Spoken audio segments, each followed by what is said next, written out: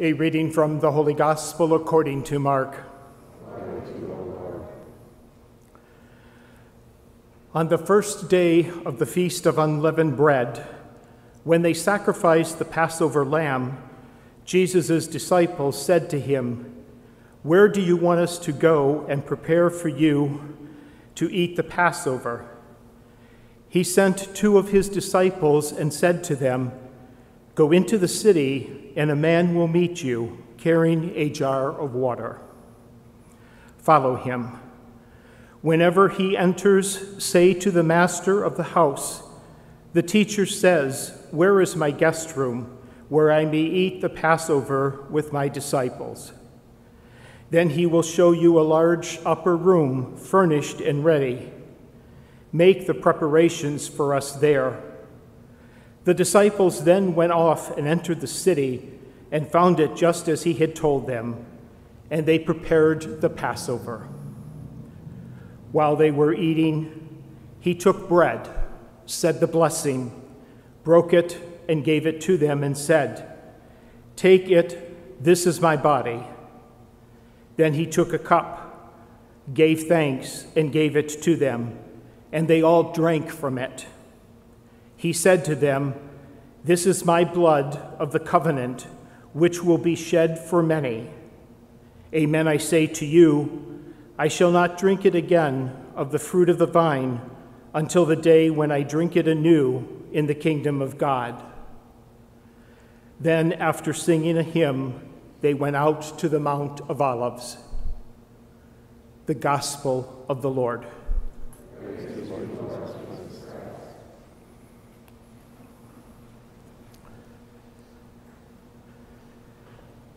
Good afternoon.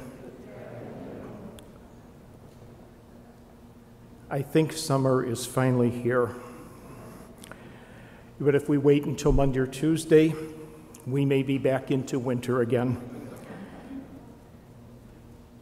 Quite often, when I go to donate blood, as I'm lying there on the cot that they have for us, I begin to think about how vital blood is to life and the sacredness of which it is regarded in every culture. Thanks to the medical science, we know a lot about the complex, life-giving nature of blood. The people of the Old Testament and in the time of Jesus did not have this knowledge, but they had a deep respect for blood. Blood, as we have come to know it, sustains our life. While they were eating, he took bread, said the blessing, broke it, and gave it to his friends and said, "Take and eat, this is my body." Then he took a cup, gave thanks, gave it to them, and they all drank from it. He said to them, "This is my blood of the covenant, which will be shed for many." As we hear these words today, on this feast of the body and blood of Christ, when growing up, I remember it as the Feast of Corpus Christi. It brings back memories, and I suggest that they prompt memories of masses in which you have participated in the past, in the recent past or long ago. Some of those masses were simple. Some of them may be a wedding or may have been a funeral. Some of those masses were solemn, some in sacred places, others in chapels or cathedrals, some perhaps in fields or in homes or in stadiums. Whether you were young or old, strong or weak, whether you were in the company of friends, family, or alone, or sat on the edge of the assembly, you were present at those masses.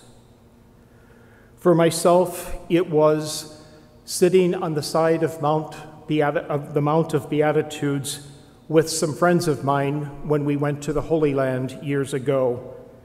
That experience drew us into a deeper experience of what Eucharist was.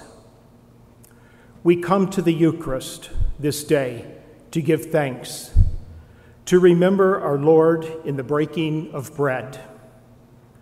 We are there to gain nourishment for our souls, to deepen our commitment to discipleship. We are there to hear the word of God.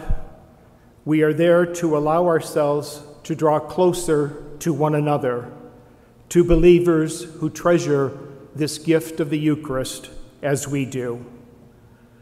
Corpus Christi, not a city in Texas, but the centerpiece of our Christian life. Remember back to a year ago when we were on lockdown in our homes, deprived of the gift of Eucharist because of a pandemic.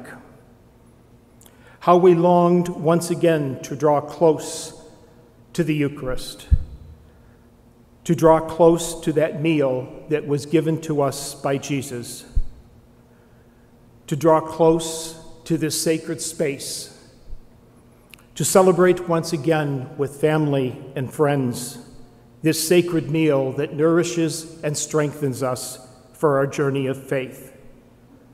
I think back to those people whom I have worked with over the years that were in prison, those that were in rehabilitation centers or in nursing homes, how they could not celebrate Eucharist as we do on a weekly basis. A prisoner who was released, a young man who came out of a nursing home, and another who had come home from the rehabilitation center said to me they could not wait to quote unquote get out so that they could once again come to the Eucharist, a meal that sustains them for their life. Take this, all of you, and eat, for this is my body, which will be given up for you. Words that affect the change in bread, change in the bread to the body of Christ, and at the same time describe the Christian life that is to be lived out as bread broken and passed around for nourishment of others. Each of us are called to be bread broken for our family, for our husbands, for our wives, for our children and grandchildren, for our neighbors and co-workers, for those of a different race, and the list goes on. The poured out life is an expression that comes to my mind when I hear the words of consecration spoken over the wine. This is the chalice of my blood, the blood of the new and eternal covenant, which will be poured out for you and for many for the forgiveness of sins. Just as Jesus poured out himself for us, we are invited to pour ourselves out in selfless giving and service to one another, to the poor and to the oppressed, to those who stand at our borders.